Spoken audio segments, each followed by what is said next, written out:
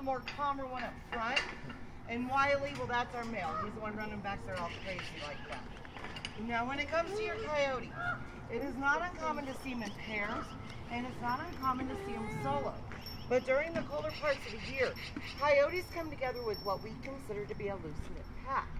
Now, when I say loose-knit, what I mean by that is they're not dedicated to that pack. They will run off and join another one if they choose to. It's just the way that they are.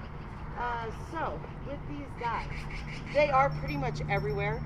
But if you want to know if they're around you, all you really have to do is listen. Coyotes do a lot of yips, howls, and barks, and it's just the way that they communicate with one another. Now, is there any questions about the coyotes?